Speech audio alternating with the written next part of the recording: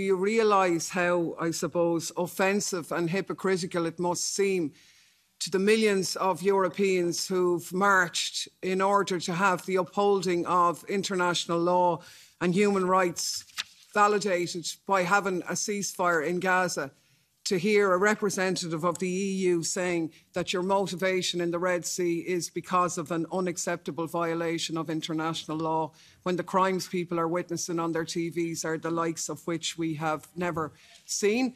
And EU authorities have not only not done anything, but have been openly declaring that they are prepared to ignore the outcomings of the International Court of Justice.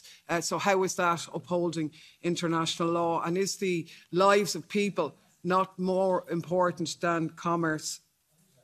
I think as well there is a bit of a problem with talking about peace in Yemen when we have illegal acts being perpetrated by our so-called like-minded partners and 3 member states supporting them.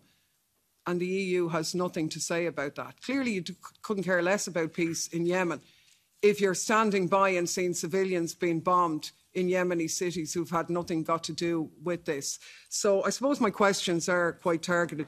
Do you accept the claim by the Yemenis that they are only targeting Israeli ships and those destined to part of the occupied Palestinian territories, and that they are doing that in order to exercise pressure on Israel, a pressure which the EU could have done economically, for example, by suspending the EU-Israel Association Agreement and taking other efforts? They also say that their actions will stop once humanitarian aid is allowed to get in and access the people of Palestine who desperately need it. Again, a situation upheld by international law. So would it not be more productive to engage in that diplomatically rather than using it as an excuse for more militarism in the area?